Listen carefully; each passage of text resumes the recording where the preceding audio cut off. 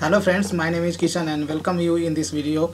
In this video we are going to talk about the data binding as well as binding results in Spring MVC framework. So I have created a small project and through which I will try to explain you about the data binding and binding result. So let me show you the files which I have created in this project. So first of all, I had created web.xml. There I have registered dispatcher servlet which works as a MVC controller. Another XML file, I have a dispatcher servlet XML. There I have configured this package, control package for auto scanning, and I have defined another bean, a bean class. It's called internal resource view resolver, who is basically responsible to resolve the physical location of our views, right? So there we have specified prefix and suffix, right? So our controller request handler method returns the logical view name. So logical view name basically prefixed with this prefix and that is suffixed with this. Suppose logical view name is returned by the request handler method is welcome, then complete location would be webinf/views/welcome.jsp. In that case, in views directory you must have a welcome.jsp file, something like this. Okay, we have a one register.jsp file. From there we are taking input from the register user, and once we click on the submit button, or you may rename as a register.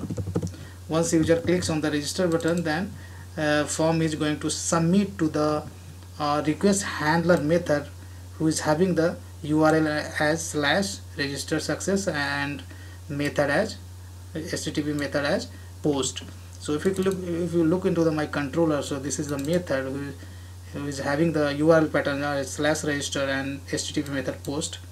And in that case, whatever data you are entering on this, right, whatever field you are entering on this, so this form is backed by the one of the bean class, and that bean class is called backing bean object or backing form bean class, and every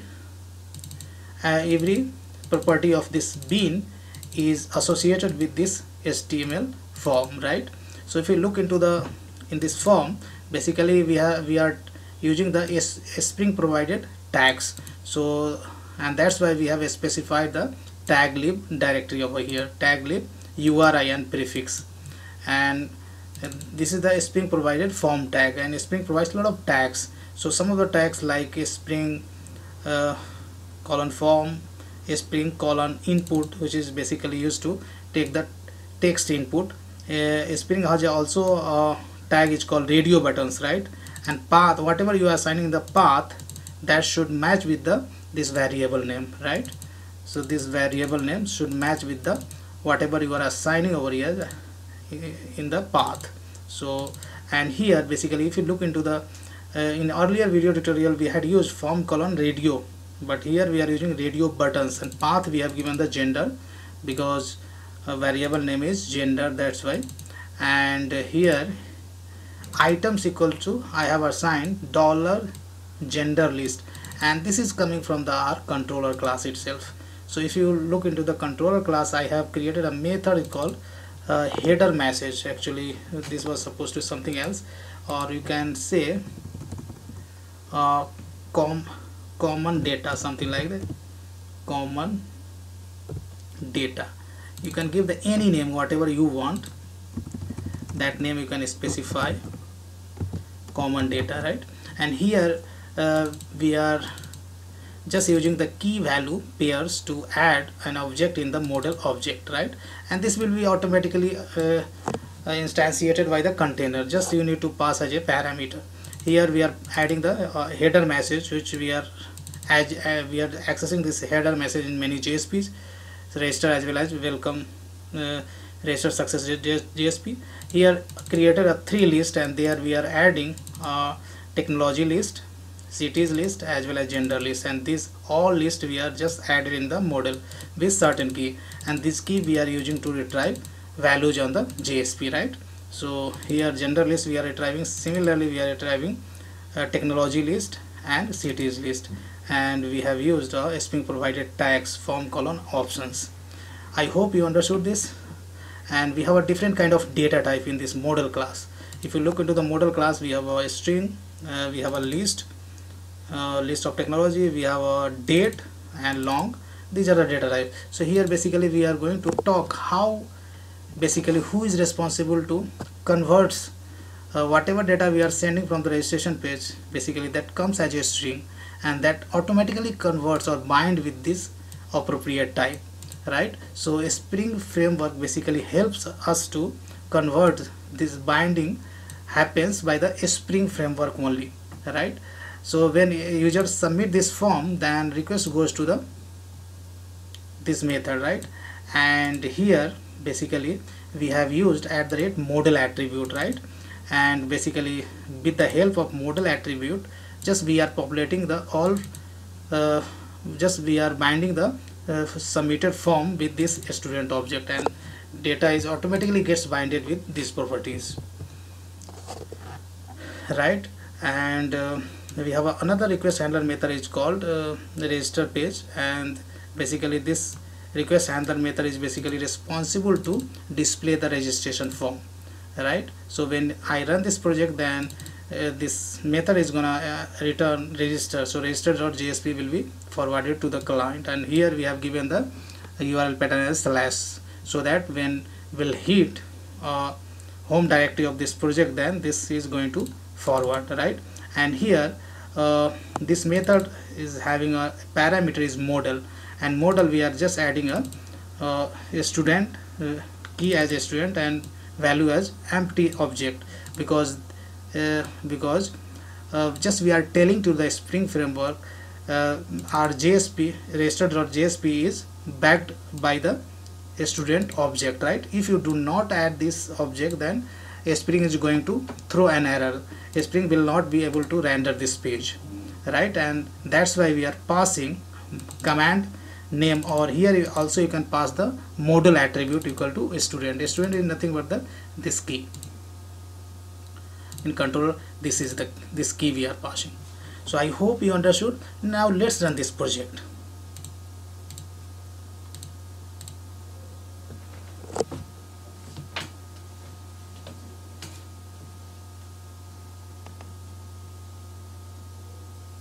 Now this is the page that we can open in the external browser.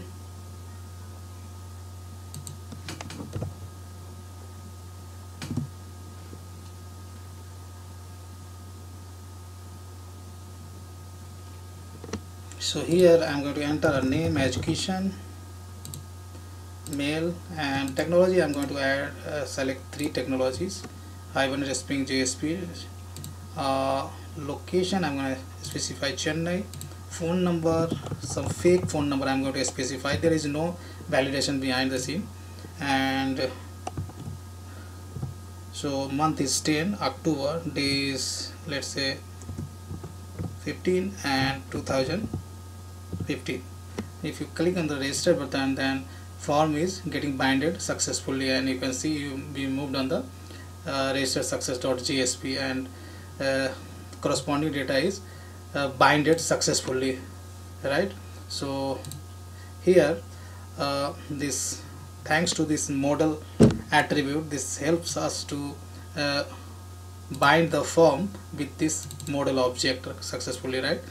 But there is some issue when you try to submit this data with some invalid input. Suppose this phone number is having the data type as long, but if you specify some alphanumeric and if you try to register, then you are end up with the HTTP status 400. So data binding gets failed, and you are not able to reach on the registration successful page, right? So how to handle this kind of scenario?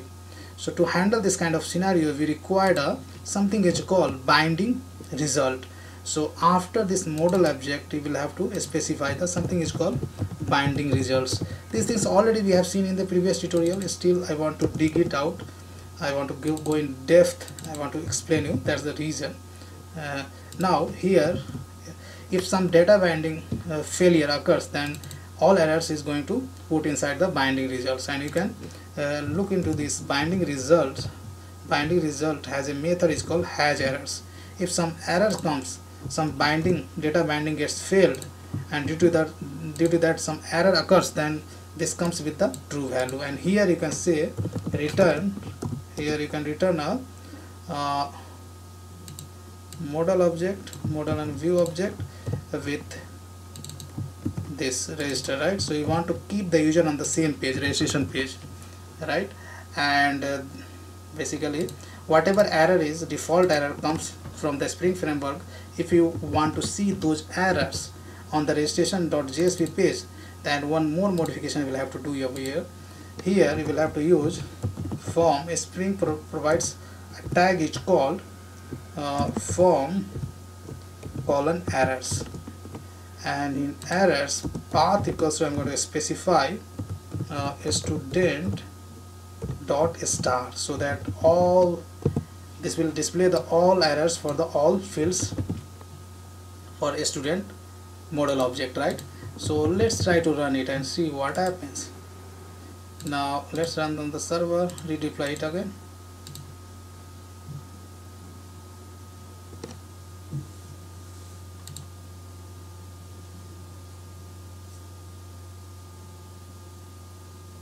Now if I try to register with name education, mail, let's select JSP servlet, Chennai, and phone number again I'm going to specify alphanumeric,